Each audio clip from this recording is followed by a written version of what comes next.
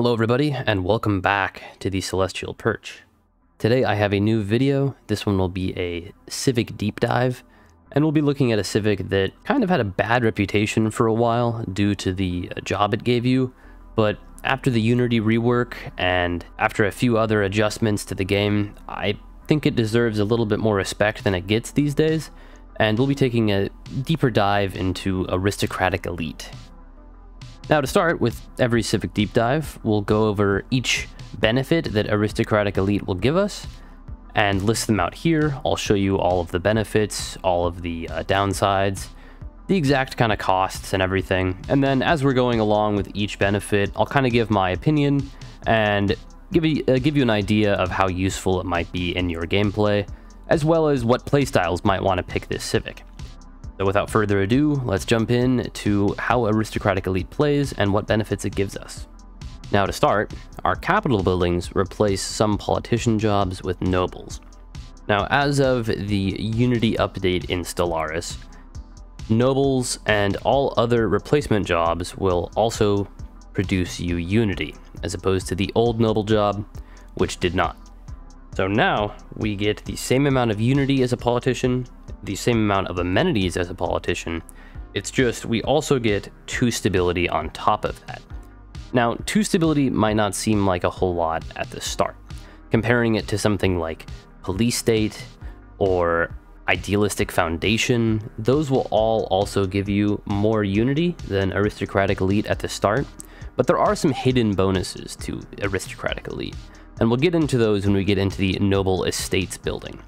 But for now, just looking at the raw noble job, Aristocratic Elite has a leg up on other empires, comparatively, who just have 2 politicians. You will, at the start of the game, have a politician and 1 noble. Now, keep in mind for the rest of the video that each point of stability over 50 will add 0.6 resources from jobs, 0.6 trade value, and 0.4 immigration pull. So you'll get a total from your nobles 1.2% resources from jobs, 1.2% trade value, and 0.8 immigration pull. So not bad overall. Take note that you also have to upgrade your ship shelter into a planetary administration to actually receive the benefit of a noble. So it does take a bit of time. You have to jump through some hoops to get the Aristocratic Elite benefits, but once you get there, it can be quite powerful. Moving on, we can look at the Noble Estates building itself and see how that plays out. Now, looking at the Noble Estates building, we can see that it will take 480 days to complete, will require 400 minerals up front, and has an energy upkeep of 2. The benefit is that it will provide 1 housing and 1 noble job. At first glance, it doesn't seem like a whole lot comparing it to some other buildings, and only giving you 1 job for a building might not seem very impressive. But once we get into the actual benefits, I might be able to change your mind. For the noble position, as we've shown before, it will give us some stability, it will give us some Unity and some amenities. Now, the real benefit to Aristocratic Elite isn't so much that we get 2 stability from the job. That's kind of just a small benefit on top of just the regular politician job. It's that we have a building that can actually create us a ruler class strata job. So, for example, on a planet where we've recently captured and taken it over, we might have low stability. Now, as shown here, I was playing a game for testing, and when I took it over, the stability was already rather high, as it was kind of in the mid to late game. But still, even after building a Noble Estates and setting it up, we can see that our stability has increased by a lot more than the initial 2 stability that the noble job would give us. This is due to the fact that the Aristocratic Elite nobles are of the ruler strata, and depending on your living standards, the ruler strata will have a lot more political power. And political power factors into your overall approval rating. So the approval rating in Stellaris, it's determined by the average happiness of each stratum, weighed by the political power. So approval ratings range from 0 to 100%, with a base level of 50, and each point above 50 will add 0.6 stability up to 30, and each point below 50 will add -1 stability up to -50 at 0% and 100% approval rating respectively. But the important thing to keep in mind is that the average happiness is weighted by political power. So if we have the ability to add a pop with given living standards like stratified economy, we can get a 900% political power bonus. And that means that our rulers will have 10 political power, our specialists will have 2, and our worker class will have 0.75.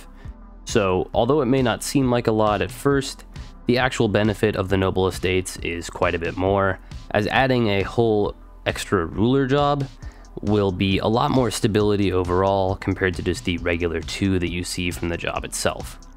So this kind of lends itself to a specific strategy where in the early game, early to mid game, Aristocratic Elite has a benefit when taking over other planets. You can really quickly stabilize stability. And then also in the late game, you can throw some of these Aristocratic Elite Noble Estates buildings on your planets, and it will increase the stability a lot more than an amenity job would. And in doing so, you will be able to produce a lot more on those planets with lots of pops, be it a relic world, Eco-Monopolis, or a ring world. Any of those worlds can benefit a lot from higher stability, as the percent resources from jobs matter a lot more in the late game.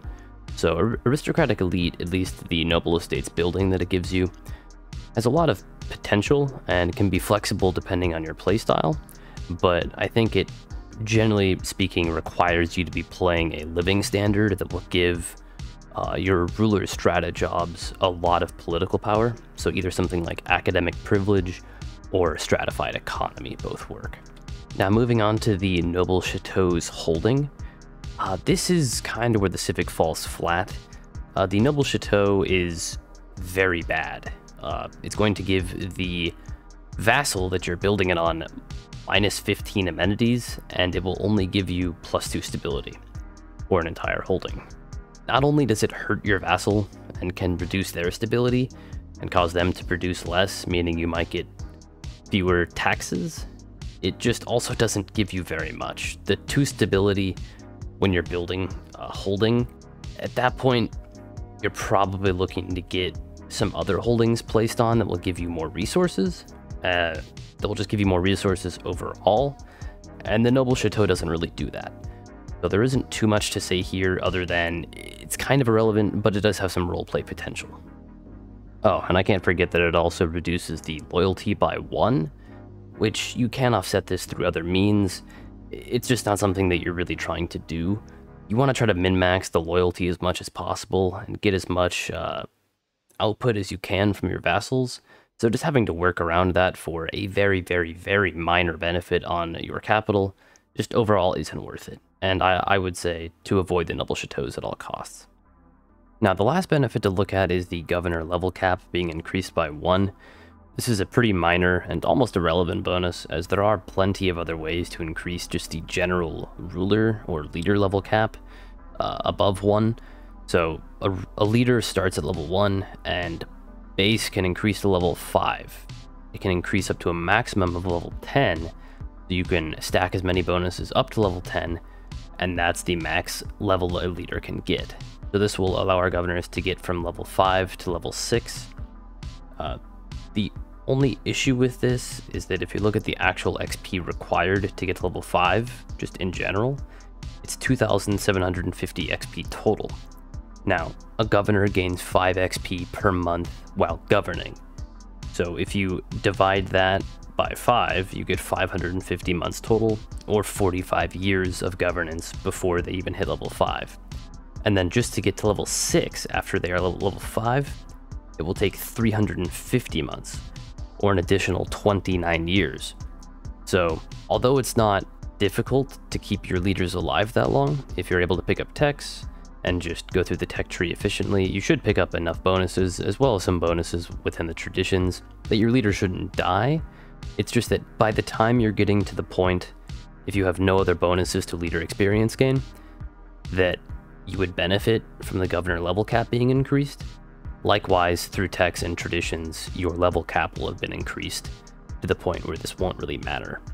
So it is thematic and does make sense, but I wish it was just a little bit better. Maybe if it gave governors some increased experience, or maybe started them at a higher level, or maybe increased the benefits you receive from governors ever so slightly, could give Aristocratic Elite another little push into a higher tier. But those are all the benefits of Aristocratic Elite, and now we can just kind of talk about it as a whole in single player and multiplayer and wrap up the video. So looking at Aristocratic Elite overall, it's definitely a powerful Civic in the right hands, and within the right playstyle can really help you stabilize planets. Compared to its competitors, stuff like Police State, Idealistic Foundation, as well as Byzantine Bureaucracy, it definitely holds up to those depending on the situation you're in. It does require a bit of extra effort, of course. The other Civics don't require you to build a building, but this one also nets you an extra ruler job. So it does have its niche, I would say, and depending on your playstyle, it can really fill a good role. It also has some great roleplay potential, can't forget about that. It changes your playstyle quite a bit, and the addition of the holding can work really well with roleplay. But when you're looking at it from a single player perspective, it plays more into an aggressive playstyle, as well as something you could pick up for your third Civic to build these on larger planets with lots of pops to take advantage of the extra stability in more of the mid to late game. In multiplayer, I'm not entirely sure. It might, I mean, it's obviously not going to be a meta pick, but there is potential to use Aristocratic Elite. It could be interesting in some kind of a way where you could take over someone's planet, stabilize it really quickly, and use that to kind of help yourself snowball a bit more than you would be able to with a different Civic. But overall, I would say Aristocratic Elite kind of falls into a B tier, maybe like B plus, somewhere around that. Probably just a solid B though, in my mind, along with all of the other kind of stability Civics. But thank you for listening, and if you have any questions or comments, please leave them below, and don't forget to like and subscribe. We've already hit, I think, like around 240 subscribers, which is pretty cool. My original goal was to get to 50, so done slightly better than that. But thank you guys, and a blessed day.